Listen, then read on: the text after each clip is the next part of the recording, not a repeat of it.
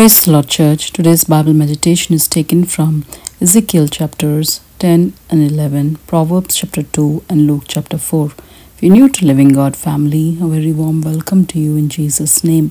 Hope this video will be a blessing to you as you hear and listen to the thoughts as we read through the Bible together.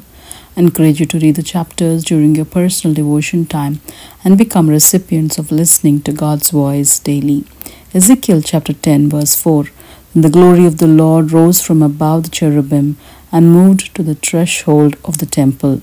The cloud filled the temple, and the court was full of the radiance of the glory of the Lord. Ezekiel chapter 11 verse 19.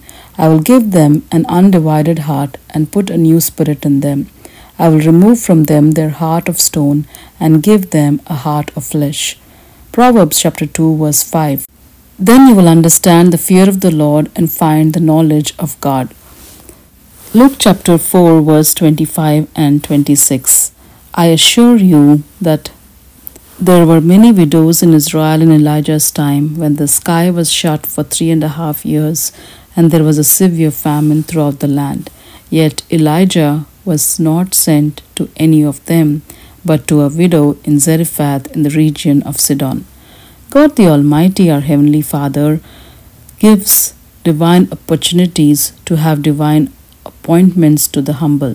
God chose the widow out of all the people in Zarephath to feed Elijah.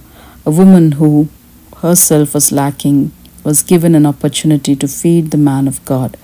A divine appointment, and in obedience experienced the oil of jar never dried in her home. Today, when we submit to God in humility and give all the best that we can in the opportunities He opens for us, He will bless our lives. Our jars will never dry out, as our cups will be overflowing with the oil of salvation that provides restoration, redemption, and reconnection to our Heavenly Father. Thanks be to God for the gift of salvation. Praise be to our wonder-working God. In Jesus' name, amen. Thank you for the privilege of your time in watching the videos and being part of Living God community. God bless you all abundantly as we are all created to be holy and happy in Christ Jesus. Amen.